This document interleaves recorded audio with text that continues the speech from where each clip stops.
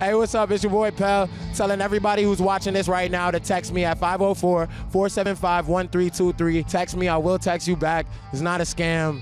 Like, for real, just holla at your boy. Like, we'll chop it up, for real.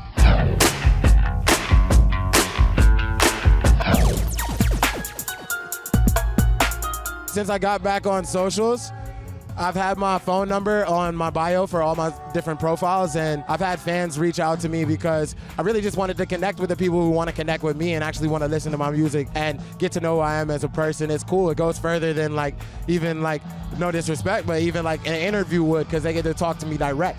I may be busy, like sometimes, like I do work, but I will hit you up. Somebody just hit me up, and I'm so stoked to hear your new music. Hope you can make it out to Austin on a future tour. You know, we're all rooting for you. And this is somebody like who I just met off Twitter, technically. Shout out to Matthew. I'll actually answer Matthew back. I'm gonna say what's up, actually, real quick. It feels good. I just hit him up like, yo, I'm at Firefly. I get tons of texts from people, and they'll hit me up and they'll be like, wait, is this a real thing? Why do you have your number out? You can't possibly want to talk to people. This is some type of marketing scam.